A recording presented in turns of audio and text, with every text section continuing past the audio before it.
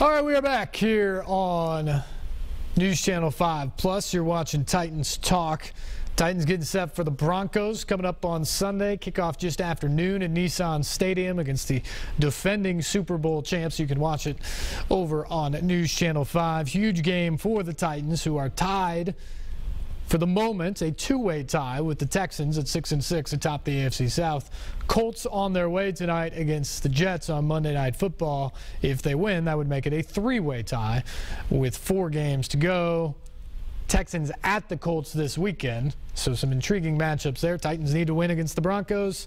Huge AFC South matchup in Indianapolis as well. Our phone line's still open. 737-7767 is the number. Back to the phones. David, we appreciate you waiting. You're next up here on Titans Talk. Okay, I called earlier. I had to call back. This is a put up or shut up game for the Titans. I mean, they have to make some noise, and I hope they're listening to me.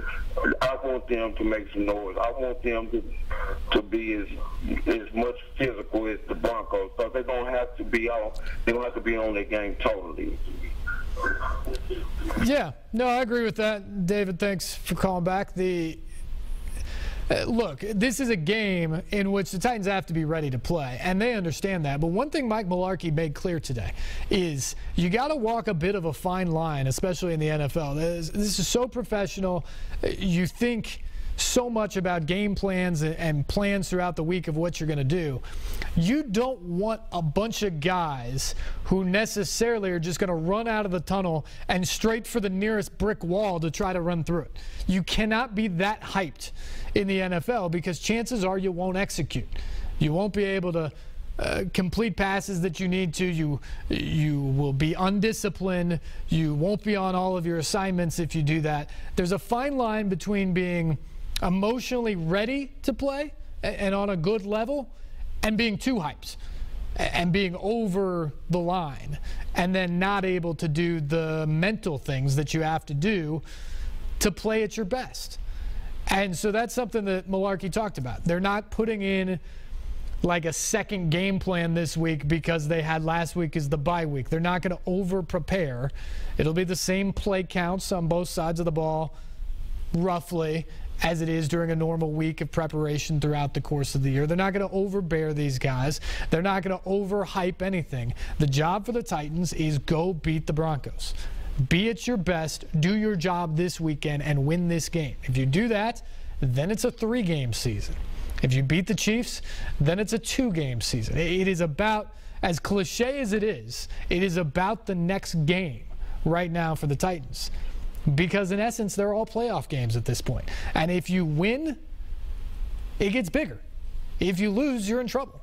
And that's the thing. If you look at the Titans scenario right now, they're not winning anything simply by beating the Broncos. They get to 7-6. They stay in the race. You lose to the Broncos, the job becomes so much harder. Now, you can go to Kansas City. You might be able to salvage it all that way if you can win there. But if you lose this weekend, you're going to have to win out, and you're going to need a little bit of help.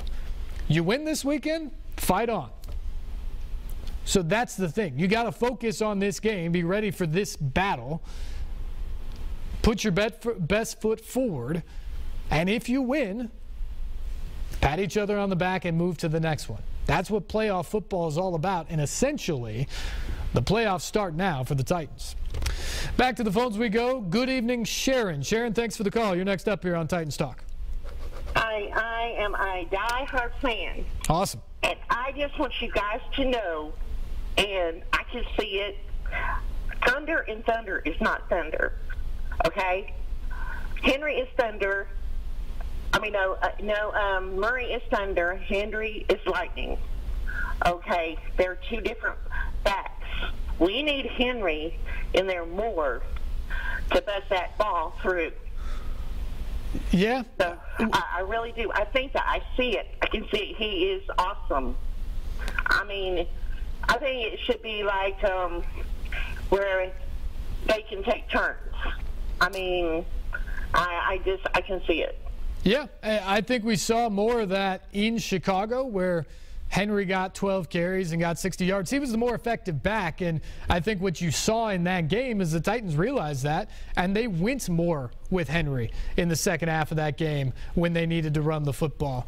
I think you'll see that again. If he's the hot hand, I think they'll feed that. But what Mike Mularkey told us today is if you're looking at our running game, we're third in the NFL in rushing. Murray's way up there in the leaderboards of individual players. I think what we're doing is working pretty well. And so we're not going to do anything drastic to change the rotation or the number of carries. DeMarco Murray is the lead back on this team, and he has been one of the leading backs in the NFL all season long. That part isn't going to change unless there's a big injury. But I think what you saw in Chicago is a welcome sign for the Titans because there truly is a second back that you can count on in Henry. And if they need to spell Murray and go to lightning, as you said, or if, frankly, he's just a hot hand and you get in the second half of the game, I think you might see him get more carries and ride that hot hand based off of some of the runs we've seen from him in recent weeks. Well, I'm saying that Murray's good, too. I'm just saying that we need to put Henry in there. He needs more place. He needs to be out there. I would agree with that, no question. Sharon, thank you for the call. He's a weapon. He's a huge weapon for this offense, and something I would like to see a little bit more of. They haven't had to be too wrinkly down the stretch here because the offense has been so good over the last couple of months. Remember, they've scored 26 or more points in 7 of the last 8 games.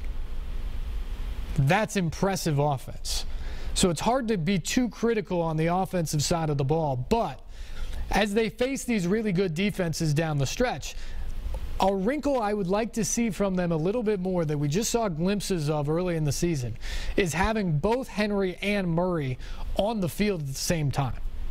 They are different backs. And I think when you put them there and you can put then Murray, say, in the slot and run him out on a pass route, or you can run the read option with Mariota with both of them on the field, I think that really starts to stretch the defense then. You're not going to do it a lot. It's going to be 2 or 3 times a game probably. But I think that gives you an opportunity to maybe fool a defense a time or two in the course of the game. Or maybe it sets up a play where you play action off of that and go deep against single coverage against somebody, and it allows you to get a big play that way. I think if you see some of those wrinkles against these defenses down the stretch, that could be very effective. But the bottom line, when you look at this Titans team, 26, 27, 28, 29, 30 points a game for the last 2 months. Mariota dominating in terms of directing the offense and what they're doing.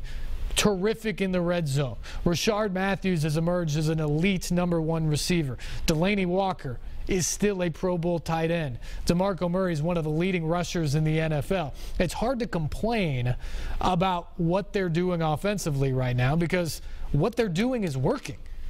The big concern for the Titans going into December is that pass defense, especially if the pass rush is unable to get to quarterbacks and affect them the way it has so many times throughout the course of this season. That's the big concern to me going down the stretch. All right, we got to take a break. We'll come back. We'll talk about this team, where they are, talk a little bit more about that secondary as well. Stay tuned. This is Titans Talk on News Channel 5+.